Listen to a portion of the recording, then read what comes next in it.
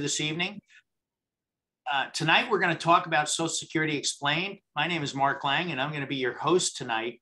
But before we get started, I typically like to let people know when we do these live, and we haven't done them live for quite some time, usually we schedule 45 minutes, but we usually run somewhere in the neighborhood of an hour and a half. If you have questions, feel free to unmute yourself and ask me the questions.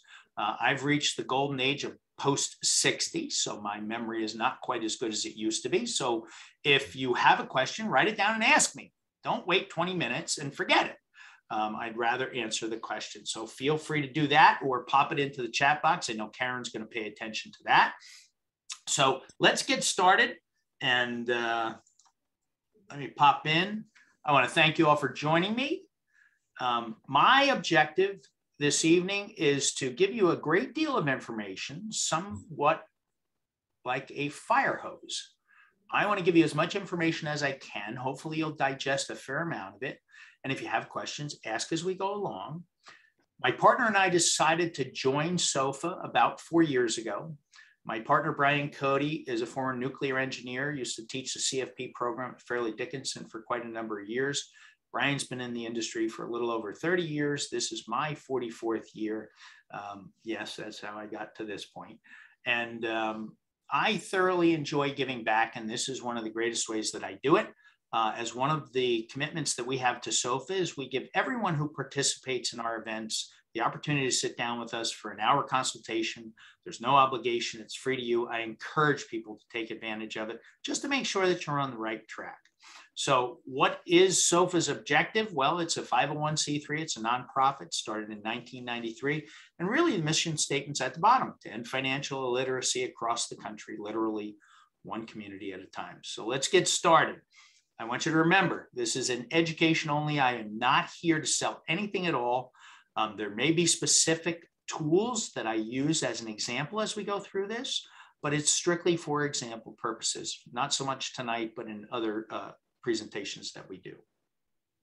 Normally we'd have an evaluation form, but we don't have those since we've been doing most everything via Zoom. So let's get started. Let's talk about some of the key questions that people typically ask about Social Security. When can I take Social Security?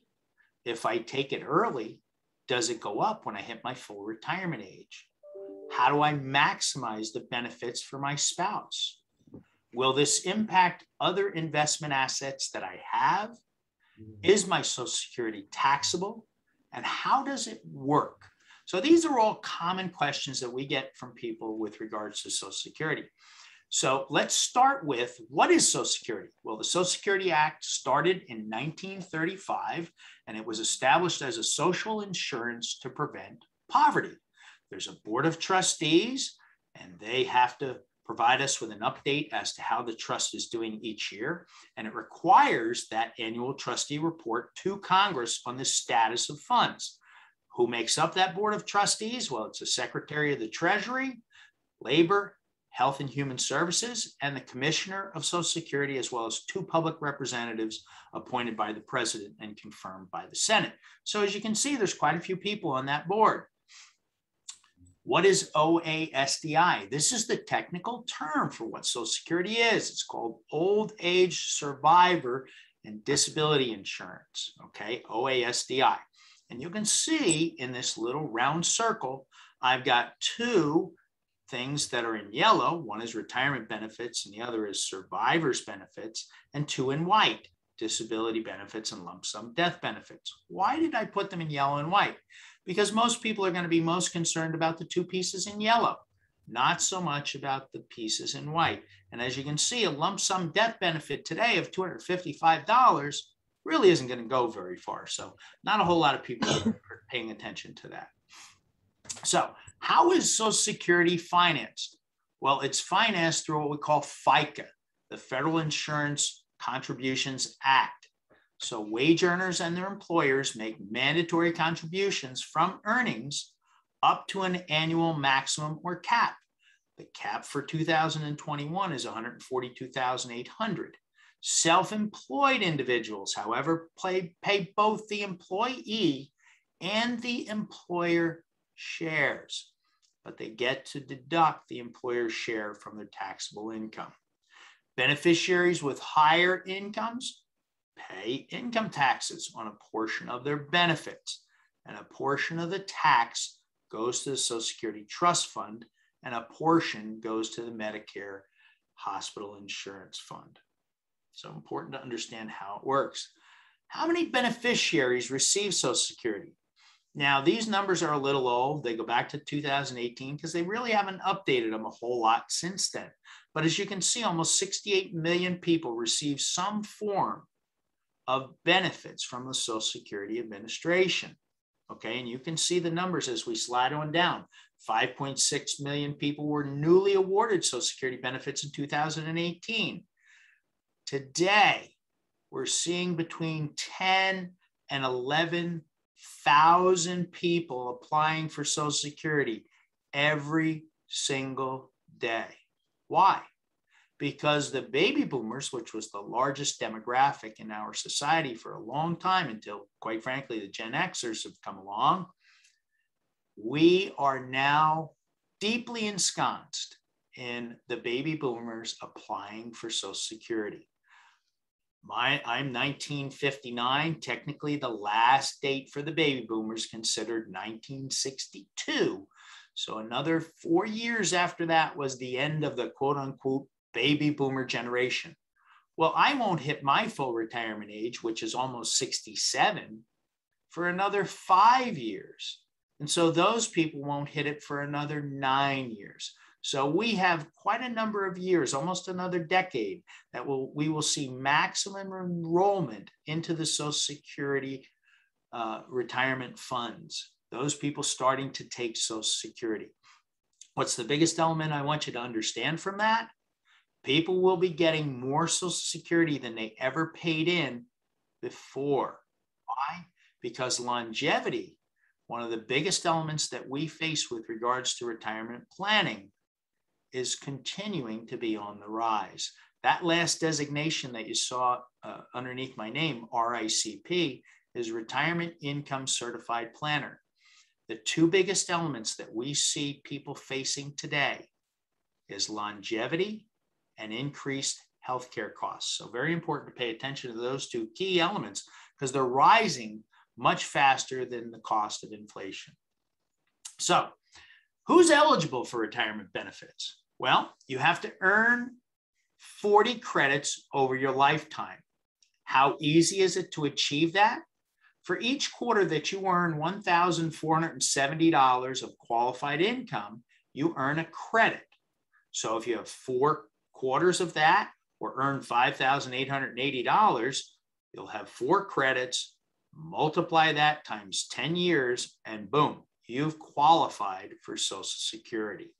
The question then becomes, what will the amount that you receive be?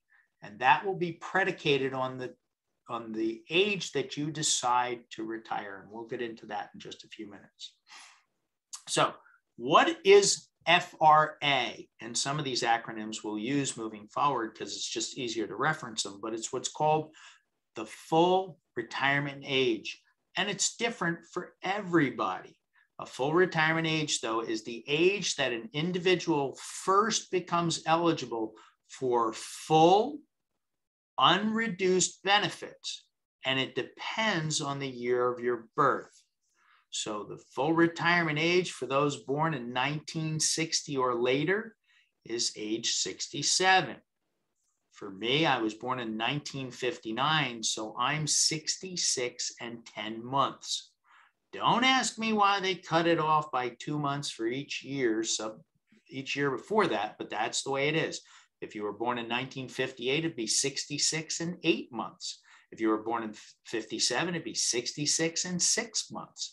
The way I look at it is there was a bunch of people in that back room making decisions, probably with a lot of cocktails in their hands when they decided to do that, because I have no idea what the logic was as to how they come up with that. But you can apply for reduced benefits as early as age 62. So let's take a look at exactly how this works. If you were born between 1943 and 1954, your full retirement age would be age 66. And you can see 50, if you're born in 1955, 56, 57, 58, 59, on down until 1960 and later, age 67. You can apply for Social Security up to 4 months prior to your desired start date. So always remember that, because it's not an easy application process in some instances with Social Security. Sometimes it can be a bit of a pain in the neck with them, depending upon the individuals that you get to assist you. So what are your Social Security benefit amounts and how are they determined? Well, benefit amounts are known as what we call primary insurance amounts, or what we call PIAs. So when individuals initially become eligible for Social Security or disability benefits, the amount received is normally the sum of, and you can see this is the current formula, 90% of the first $996 of average monthly earnings. Then you would get 32% of the average monthly earnings between $996 up to $6,002, and then 15% of any average monthly earnings over $6,002. So typically people will say, well, can you give me or show me an illustration of how this works? Well, I chose 1959. I'm age 62 today in 2021. So let's say that I've been contributing the maximum Social Security earnings every year since age 22. That means that my AIME, or average indexed monthly earnings, is $11,000. So we take that primary insurance amount formula and start to calculate it out.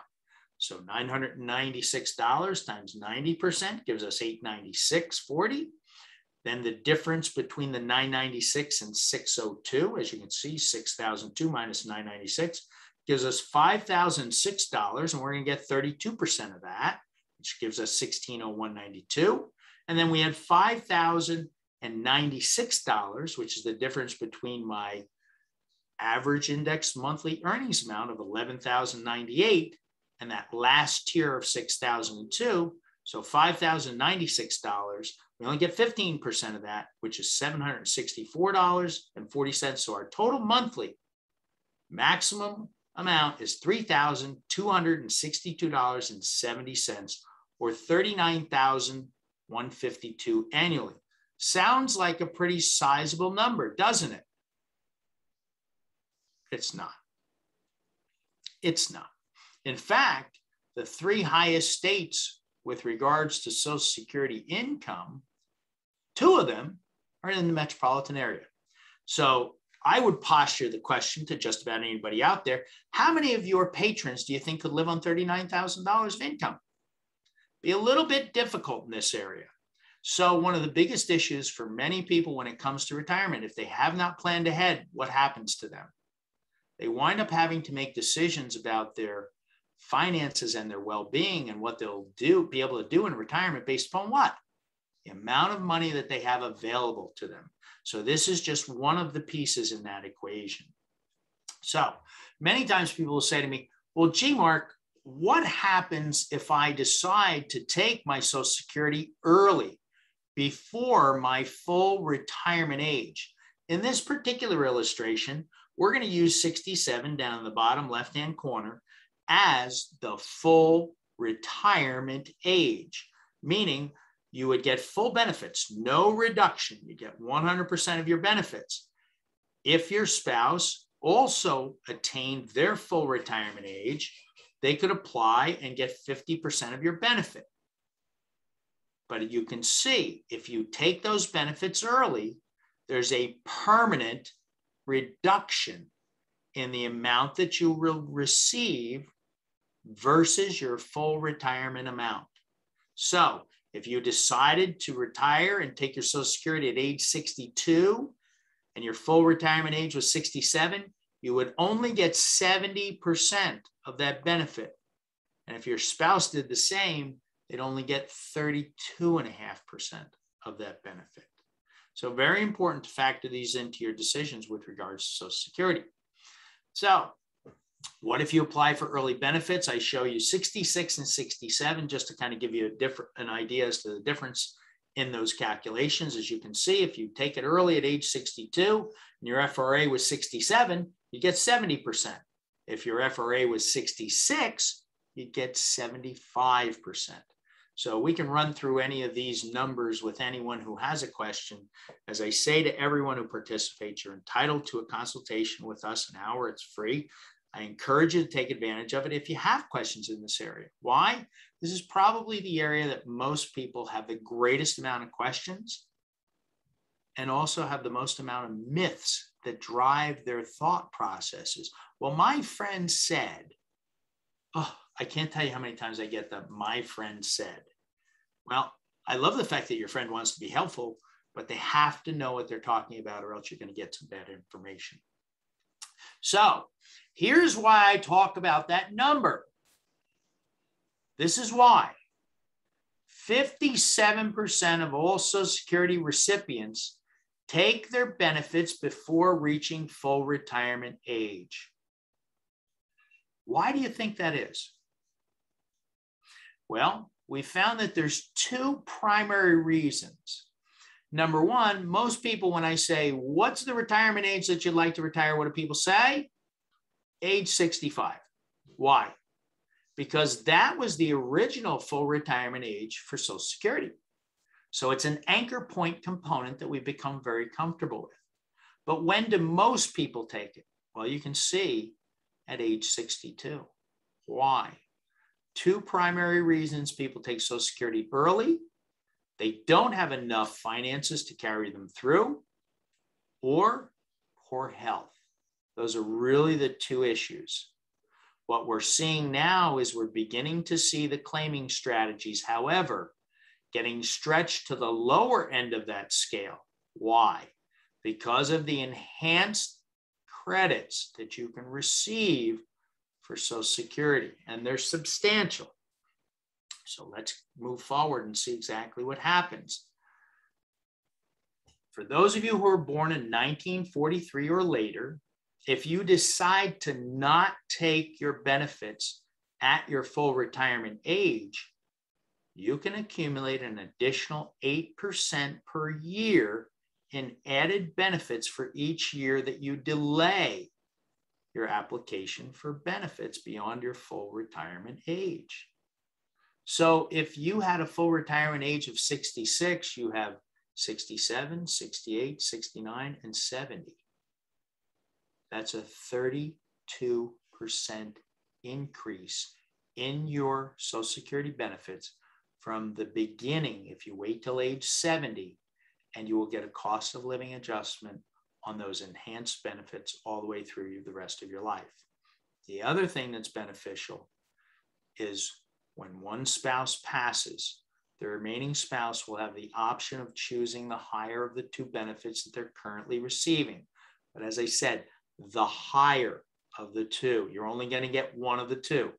This is why it's so important for the higher wage earners, if they have the capability, to defer taking Social Security till age 70 to enhance those benefits, not just for themselves, but for the remaining spouse. One little caveat down the bottom, applications for Medicare are still recommended at age 65.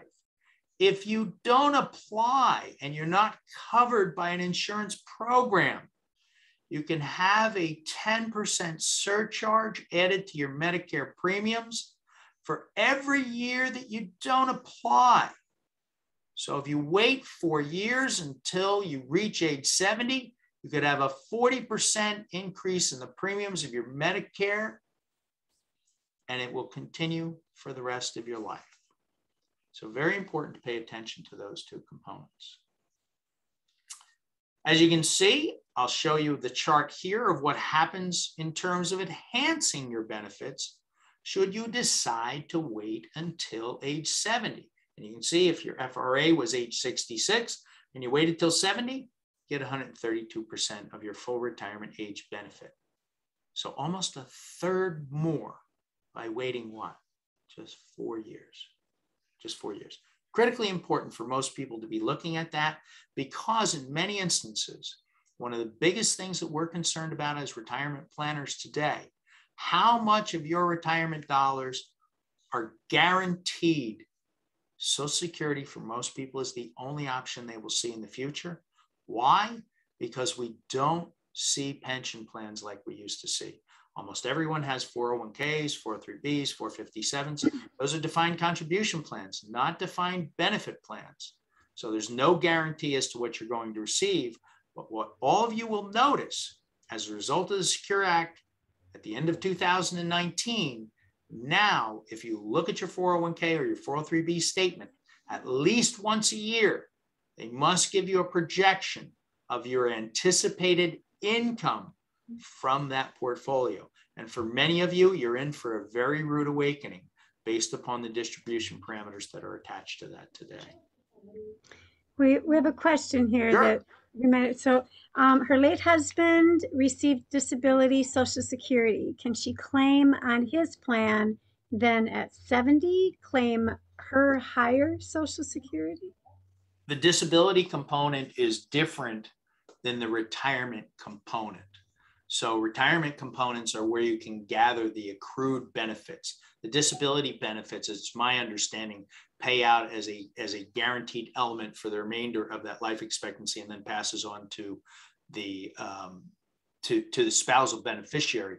But it doesn't give you the ability to then enhance your credits on your side. You could enhance your credits on your side by simply deferring from whatever your full retirement age is. Let's say it was 66 or 67 and waiting till age 70, and you'd still be able to receive your personal benefits based upon your work history. So hopefully that answers the question for her. So one of the key questions, though, that people ask me is, how much will these benefits provide to me into the future? And so I say to people, if you're entitled to a $3,000 monthly benefit today, and you live for 10 more years, you'll receive a little over $400,000 of benefits in lifetime benefits. If you live 20 more years, you'll receive almost $930,000. And if you live 30 more years, 1.6 million. Assumes a 2.6% annual cost of living adjustment. But as you can see, for most people, Social Security is just an incredible guaranteed income source that you have to make good decisions about. If you don't, you're basically frittering dollars away that doesn't make any sense. And God knows they're hard enough to earn today in the environment that we're in. So please pay attention to the optionality. If you're not sure which way works out best for you, you can reach out to me. My email will be at the end of the presentation. I'd be more than happy to run you through a Social Security calculation. We've got a couple of different pieces of software that really help people to kind of get it really galvanizes their retirement picture and gives them an idea. Well, what if I went at, for example, 66 versus waiting to age 70? How much of a decrease or increase in benefit would I have? Would it be beneficial for one spouse to take the spousal benefit if it's possible? So a lot of those scenarios we can play out so that it helps you to make those decisions, as opposed to taking, well, I think this is the best way, but I'm not really sure. So we can help you to do that. Okay. This is always a question I get. Will Social Security be there for me? Well, technically, the OASDI Trust Fund is still growing. That's what they tell us. In fact, in 2019, they added an additional $2 billion to the trust fund. It's now up to $2.896 trillion. I look at it this way. The federal government can put out any kind of numbers that it likes. I don't know how much longer we will continue to see Social Security at the benefit levels that we see. And there's a reason for that. And the primary reason for that is the next slide. This was the long-term projection without any reform to the benefits that Social Security provides. The expectation was that benefits will fall to 79% in 2034. Why? There will be many, many more people receiving Social Security benefits, and they will do so for much longer periods of time. And additionally, there's far less workers supporting each Social Security recipient. For example, When Social Security first started, there were 35 workers for every recipient. Today, we're down to approximately 2 workers for each recipient, and that number continues to decrease annually. So we'll have to see what these elements are as we move further along, although I have to admit, there's a great deal of discussion in this area of not only pushing out the full retirement age, but also making Social Security a needs-based component. What does that mean? I will not be surprised if in the near future they push full retirement age out to age 70. And if you earn a certain amount or above, you will have your Social Security scaled down. That's in almost every single proposal that I see coming across the board. Otherwise, I think you're going to see a fairly significant drop in benefits. Obviously, a 20% drop in benefits for anyone who's depending upon that as their fixed income is going to find that to be a fairly significant hardship. But it's something that you need to be aware of. This is the historical piece that I had one of my interns pull up just this past year. And you can see that the elements are still playing themselves out just like they were before, except for the fact that the slopes are beginning to get closer and closer. So we can get into a mathematical discussion, but that's not the objective tonight. So for most of you, you would probably say to me, okay, now that you've told me a bit about it, how do I find out what my Social Security benefits are? Well, the easiest way to do that, since they don't just automatically mail the statements out anymore, is you go to www.ssa.gov, and you'll need to set up an account, and you have to prove who you are. And you can see I put that in capital letters. What does that mean? You will be asked questions, some of which you may not have a good memory of from years that have passed. If you can't confirm the information and you only get 2 tries, you will have to go to the Social Security office to then set up your account. How do I know this? That's right, because I flunked twice. They asked me, I had a car loan when I was 19 years old, and they put 4 banks up. 3 of them I can remember having a car loan with. Couldn't remember which year, but I screwed up twice. And then I had to go sit in the Social Security office for almost 3 hours to finally have them establish my account so I could then go online and be able to pull up my information. Very important to do that for 2 reasons. You want to confirm your work history in terms of the earnings that are showing up under your Social Security profile. Why do you want to do that? I had a client who went in and checked it and found that there were 5 years of Social Security earnings missing. Well, that's pretty substantive. So you want to make sure that all of your Social Security earnings are posted properly to your account. So please, I beg of you, go and do this well in advance so you have an idea of what your benefits would be if you took them early, if you took them at your full retirement age, or if you deferred them until age 70. Very important. Here's some facts, because I always get these questions, so I want to start out with these facts right off the bat. The primary worker must have filed for benefits for a spouse to apply for a spousal benefit. Let me say this again. The primary worker must have filed for benefits for a spouse to apply for a spousal benefit. In the old days, it didn't work that way. For example, let's say we had a husband and wife. Wife was 3 years older, decided she's reached her full retirement age, wants to take the spousal benefit based upon her husband's work history, because she may have stayed home raising children, didn't have as much of a work history. You can't do that anymore. If the primary worker didn't file for their benefits, the spouse cannot apply for a spousal benefit. They can apply for their own, but they can't apply for a spousal benefit.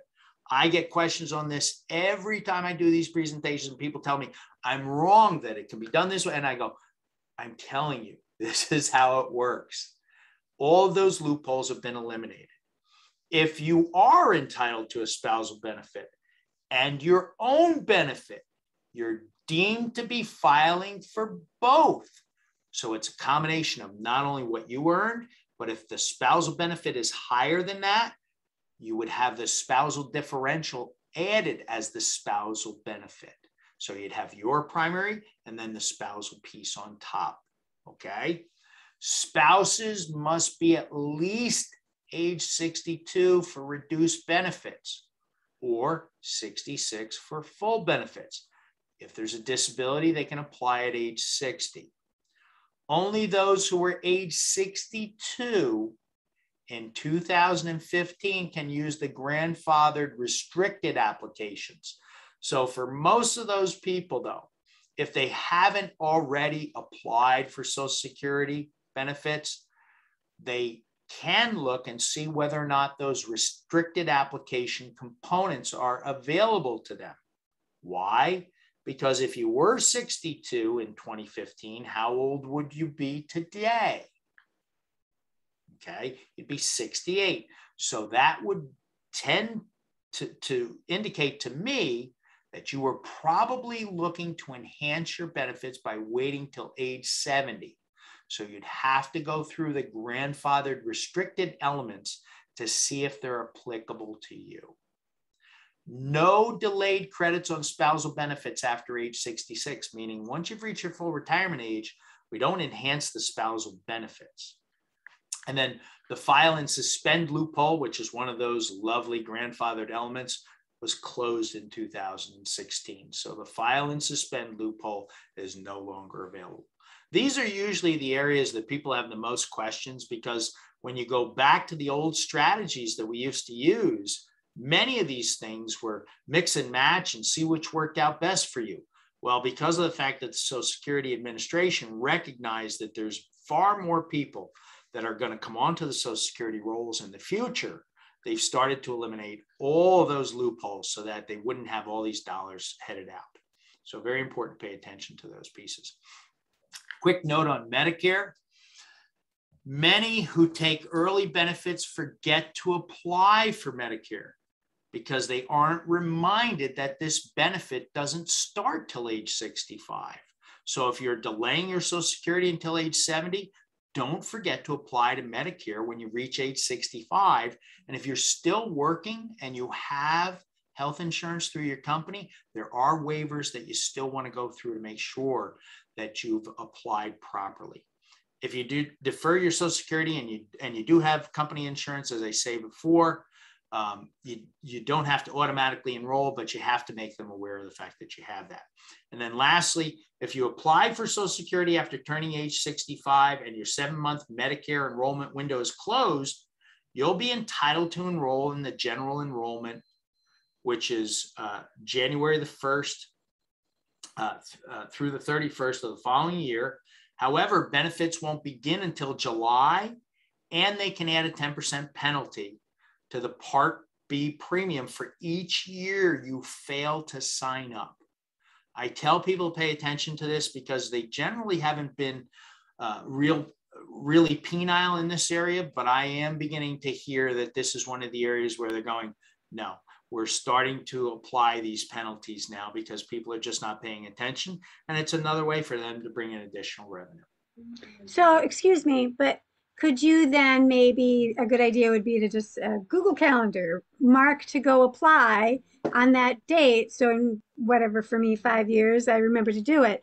But when should you set that up? A month before you turn 65? 3 months. Set it up. You can actually apply 3 months before your 61st birthday, and you have 4 months afterwards. So that's your 7-month window. So yeah, I encourage people to start the process 3 months ahead of time. This way you make sure that you sign up for it.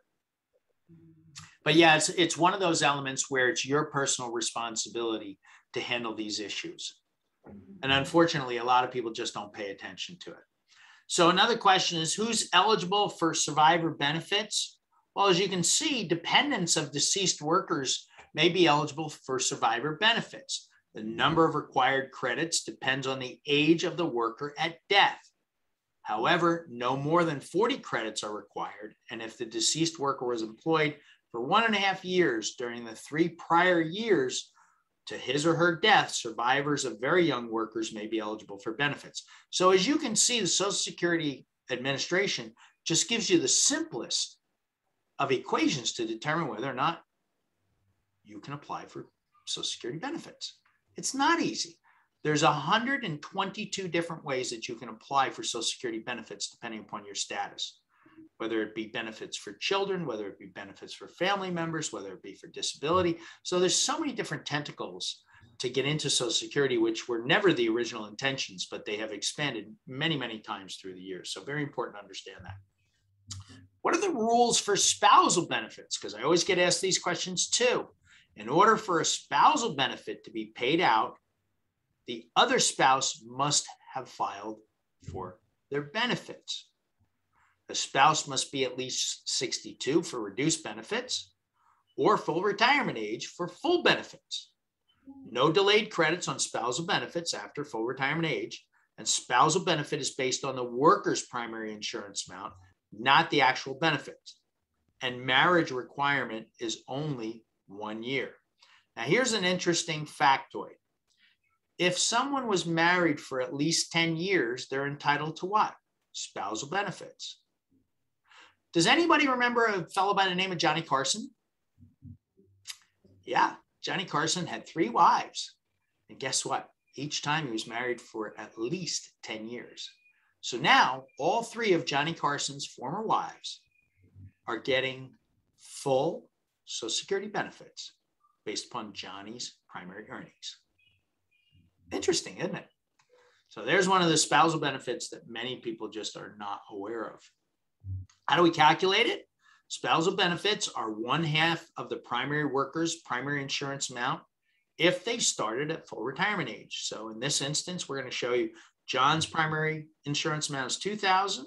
Jane's is $800. If Jane applies at her full retirement age, her benefit would be what? 1/2 of the $2,000 that's John's primary insurance amount. Okay.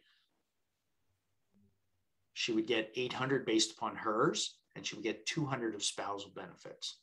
But if the spouse applies before full retirement age, your spousal benefit's going to be reduced. So as you can see here, if we got you out to age 66 and that was your full retirement age, you'd get 50%. But if you were born in 1960, where your full retirement age was 67, your benefit's now 45.8%. And take it all the way back to age 62. If your FRA or full retirement age was 66, you'd get 35%. And if your full retirement age is 67, you get 32.5%. So very important for people to pay attention to these percentages, because they carry throughout life, the remaining life expectancy. They don't bounce up. So in other words, if you take your benefits prior to your full retirement age, they don't automatically bounce up to what your full retirement age amount would be. No, you get that reduced amount for the remainder of your life expectancy as long as you're collecting. You'll get your Social Security cost of living adjustment, but it's going to be on the reduced benefit. So it's always important to pay attention to that. And I want people to remember that. Rules for survivor benefits: couples must have been married at least 9 months at the date of death. Not uncommon for seniors to get remarried late in life today. Why? Because many seniors recognize that the ability to access Social Security, especially for those who become dear companions late in life, is a very common element. I see it happen quite a bit. And I also see what happened. I see one widow and one widower, and they don't want to get married. Why? Because they don't want to see a reduced benefit. So they maintain their higher benefits by staying individual at that point. Survivors must be at least age 60 for reduced benefits, 50 if disabled, or full retirement age for their full benefit. Survivor benefits not available if the widow or widower remarries before age 60, unless the marriage ends. So that's why you see so many people not doing that. They cohabitate. And divorced spouse survival benefits are available if the marriage lasts at least 10 years. I call it the Johnny Carson factor, but that's how it works, folks. So how much will you get? Well, survivor benefits are going to depend on, one, the age at which the deceased spouse originally claimed their benefit, what we call the original benefit.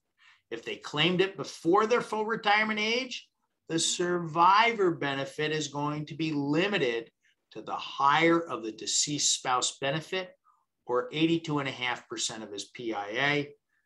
That is a floor that they've put in. How did they come up with it? Haven't got a clue. If he claimed his benefit at full retirement age, the survivor benefit will include the delayed credits. So if he delayed until age 70, the survivor is going to get what? Not just the full retirement amount, but also the delayed credits that got added to it.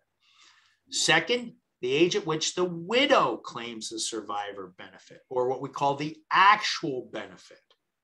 If, in this instance, she claims before her full retirement age, her survivor benefit will be a fraction of the original benefit. Okay. If she claims at her full retirement age or later, her survivor benefit will be equal to 100% of the original benefit. So as you can see, very simple stuff. It's things that, look, you don't deal with this stuff on an ongoing basis. So you can see there's lots of nooks and crannies, for lack of a better description, with regards to how Social Security works. And as you can see, there's a lot of different pitfalls where people can make lots and lots of mistakes. So if you're unsure, feel free to reach out to us. We'll be more than happy to run you through the calculations so you can get a pretty good estimation of where you stand coming into retirement. If the spouse dies while both are receiving benefits, the widow or widower may, I should put will, switch to the higher benefit. I don't know of anybody who has decided to take the lower benefit. In all the years I've been doing this, I've never had a spouse say, no, I want to continue to keep my lower benefit rather than take the higher one. No, everybody takes the higher one. So let's go through an example. Joe and Julie, again, are married. Both are over their full retirement age. Joe's benefit is $2,000. Julie's is $1,200. Joe passes away.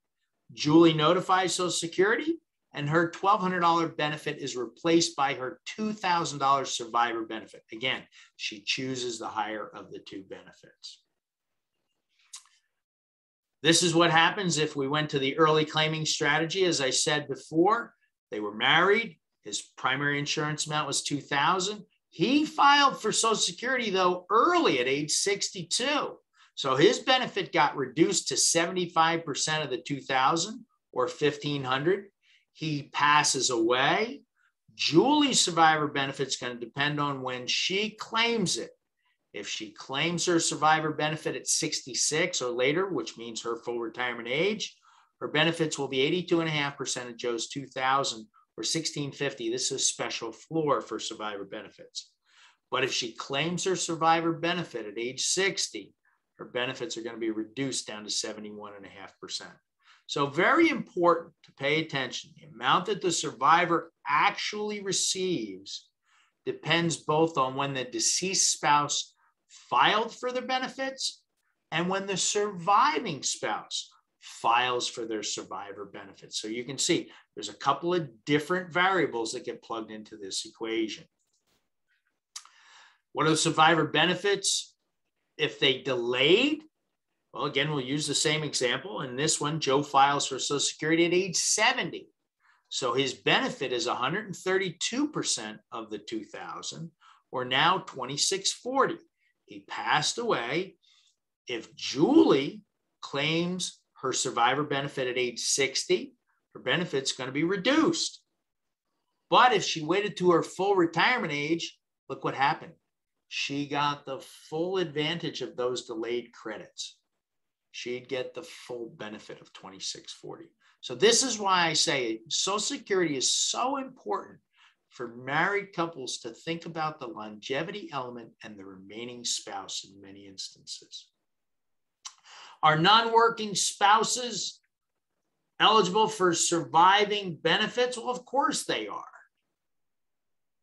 Of course they are. They didn't have to work. Many non-workers, such as widowed individuals, unmarried children, dependent parents, can qualify for survivor benefits. So very important to remember that. are non-workers eligible for survivor benefits? Well, widowed individuals are eligible for unreduced benefits at full retirement age. They can get reduced benefits at 60 years of age and 50 if they are disabled. But as you can see, those benefits will be dropped dramatically. Widowed individuals supporting children younger than 16 years of age or disabled are eligible. Unmarried children younger than 18 years of age, 19 for full-time students are eligible. And if the deceased worker provided more than 50% of the support, workers' parents are eligible at 62 years of age. So as you can see, there's quite a few tentacles to this Social Security octopus, isn't there? There's lots and lots of different ways that it can be accessed. And that's why I say, if you've got a unique situation, reach out to us. We'll help to walk you through it and determine what you're eligible for. Rules for divorced spouse benefits. More than one spouse can receive those benefits on the same worker's record, what I call the Johnny Carson factor. Benefits paid to one ex-spouse don't affect those paid to the worker or their current spouse or other ex-spouses. So if you had somebody that got married 4 times and was married for at least 10 years to each one of those spouses, you could have 4 individuals claiming off of that primary element as a spousal benefit, divorced spousal benefit. And divorced spouse benefits stop upon remarriage of a spouse who's collecting benefits, not upon the remarriage of the primary worker spouse, only on the person who's receiving the spousal benefit. So divorced spouse benefits are the same as spousal benefits if the marriage lasted at least 10 years or more. The person receiving that divorced spouse benefit is currently unmarried. As I said before, this is why many people who still want companionship as they get older don't get remarried, so they can take advantage of those things. And the ex-spouse is at least age 62. And if the divorce was more than 2 years ago, the ex-spouse does not need to have filed for benefits. So you can see there's lots and lots of different stuff that gets plugged into this equation. Next is how much benefits are taxed. And it really depends upon your filing status. So whether it's individual, married filing jointly, or married filing separately. Now, the interesting part about married filing separately, for all intents and purposes, you can think of it as individual because it's very similar. So I'm going to walk you through one of those calculations as well. So if you're an individual and your combined income is between $25,000 and $34,000, up to 50% of your benefits are taxable. And if your combined income is more than $34,000, up to 85% of your benefits are taxable. So let me make this easy for those of you who are listening. If you're making $45,000, will you have to pay up to 85% of your benefits? Probably not. Why? What's the standard deduction and exemptions today? So really, it's once you get to about the 60K number as an individual, that 85% of your Social Security is going to be taxable. But as you can see, next to it is the joint. So from 32 to 44,000, up to 50% of benefits, and above 44,000, 85% of benefits. So jointly, once you get to about 70K, 85% of your Social Security is going to be taxable. It's a nice round number. So what does that tell you? Anyone who lives in the New York metropolitan area, in all likelihood, if you have 2 people that have gotten to a point where they can max out their Social Security benefits, guess what? They're probably going to pay taxes on 85% of their benefits in all likelihood. So very important to pay attention to those things. I'm not going to talk about provisional income tonight. We'll talk about that in the next presentation that we do about sustainable income.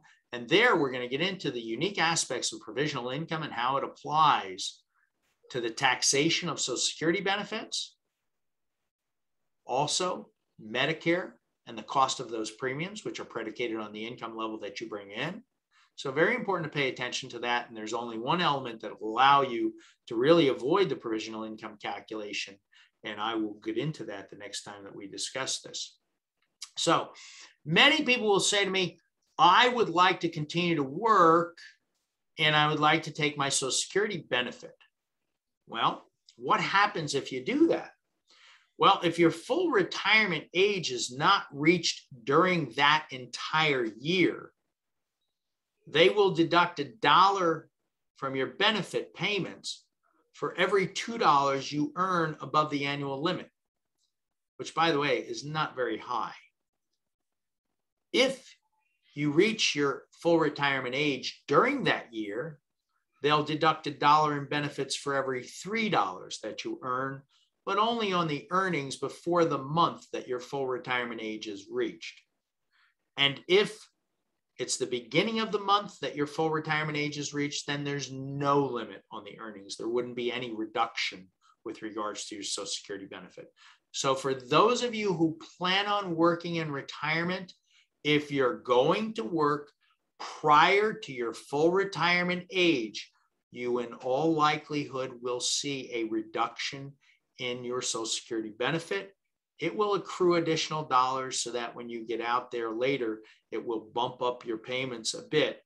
But I tell most people, if you plan on working prior to your full retirement age, don't take Social Security benefits. Wait. Key things to consider. Only apply for one benefit at a time. Do not file for both simultaneously. I've had people do that and they go, oh, I thought I was doing this and suspending that. No, you need to pay attention to how you apply. In most instances, it pays to compare your own benefit against a survivor benefit to determine the strategy that will generate the most money long term. And in most instances, it is beneficial to take the lower earning spouse's benefit first and defer the higher earner's benefit until age 70. This strategy locks in the biggest benefit for the surviving spouse. And lastly, here's a question. Can a Roth IRA impact how much my Social Security is taxed? Normally, I would ask this as a polling question. Yes or no? Anybody have any idea? Feel free to unmute and give me an answer. I must have scared everyone. Repeat the question. Repeat the question.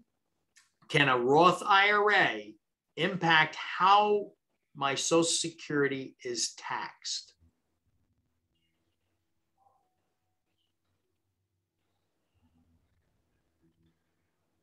No. The Roth will not have any impact on how much your Social Security is taxed.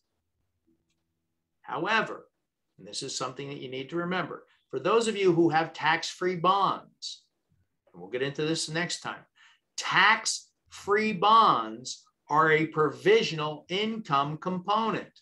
So although they may come tax-free to you, they could spike the amount of income that you receive so that more of your Social Security is taxable. So important to pay attention to that. Conversely, you can have the largest distribution you like out of a Roth account.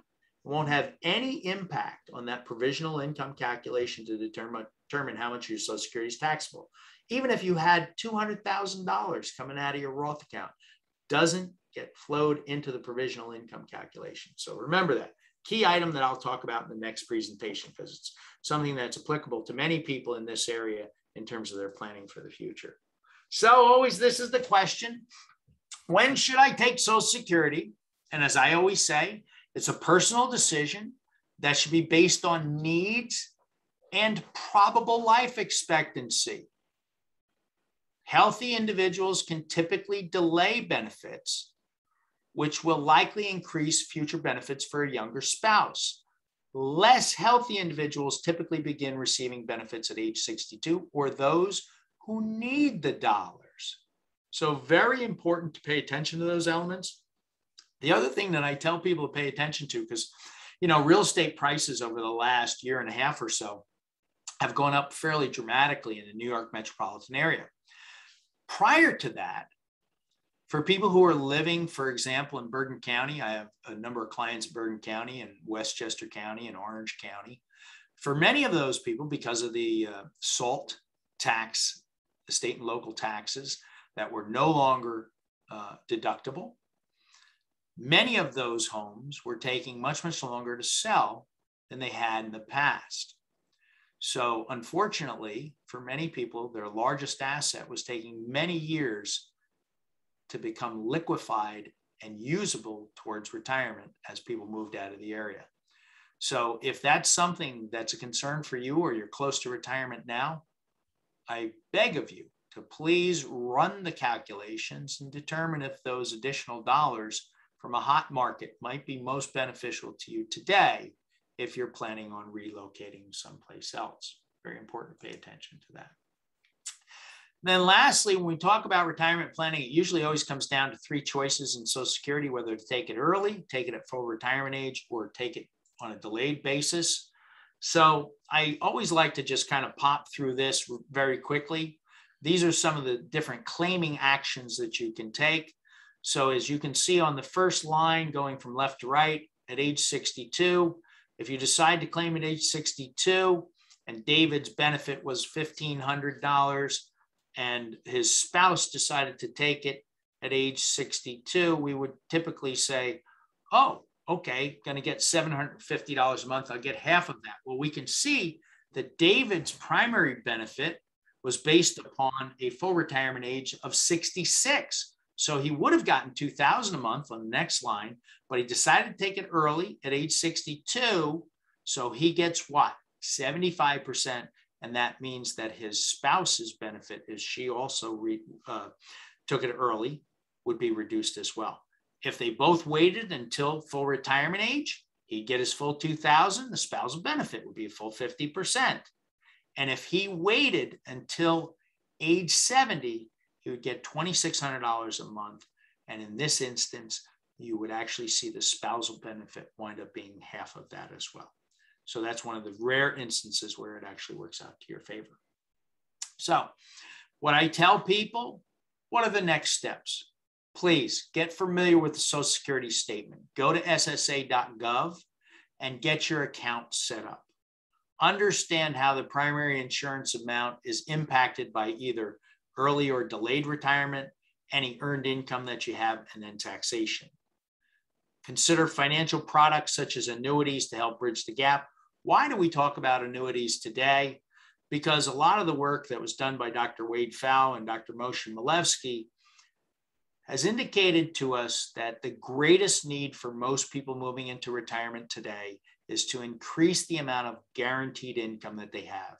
For most people, the only guaranteed income that they'll have is Social Security, and very few people will look at the advantages of annuities from a long-term perspective. We've done a lot of that work from a mathematical standpoint. Dr. Moshe Milevsky has done an awful lot of work. I will begin to incorporate that into the subsequent presentations that I do. It's a little bit geeky in terms of mathematics, but for many people, they will begin to learn how there's not only a reduction in risk in the portfolio, but a much higher probability that the guaranteed income will meet the income elements they expected based upon their projections. What do I mean by that? Well, as I said, this is my 44th year in this industry. If I go back to when I started in this industry and I looked at, for example, investment grade bond funds, back in that period of time, we could have looked at investment grade bond funds and gotten between 5.5% and 6.75% from an investment grade bond fund. Lower graded or junk bond funds, we used to be able to get anywhere from 7.25% up to double digits. I can't get 6% out of a low graded bond fund today, period. So the entire landscape and the expectations for income from those sources has changed dramatically. And for those of you who are closing in on retirement, if you haven't run the analysis to see how that impacts you, I beg of you to do that before you get to retirement. I tell people the best time to start planning for retirement is 15 years before you're ready to retire. But most people will wait till, basically 5 years out and feel that that's a good number. I'd prefer that they're doing it 7, 8 years out, because then you can change the trajectory of how things look, or in many instances impact how much Social Security you're going to receive, especially if you had some gaps. because Social Security is based upon the 35 highest years of your earnings history. So for those of you who have gaps and you can fill in some of those gaps, now would be a good time to do so if you have that capability. So very important to work through those pieces. So I want to thank you all for joining me tonight. As I said when I started, I was going to feed you this information primarily through a fire hose. So sorry about that. There's a lot of information to cover. I try to cover the highlights mostly, but at this point, I'm more than happy to open it up to any questions that you have. So feel free to unmute and ask away.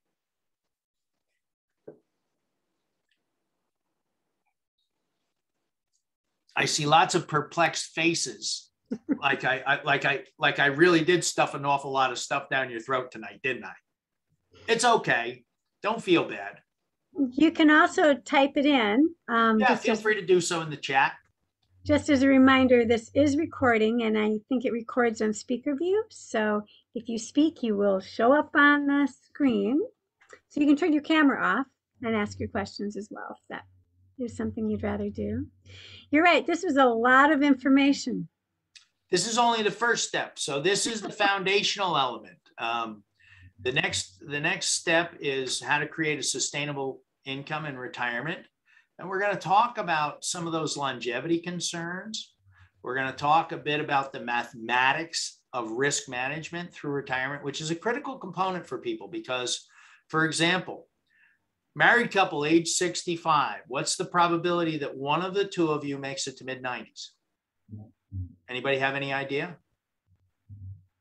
It's 50%. So basically it's 50-50 that one of the two of you makes it to the mid-90s. So really, what do you have to plan for? 30 years of retirement. When I show people the impact of inflation at 3% for 30 years, most people fall off their chair. Well, that's a 3% inflation factor. Right now, the current inflation factor for this year looks like it will finish the year, if it stays on pace currently, someplace around 9%. Wow. Now, here's the intriguing part of that.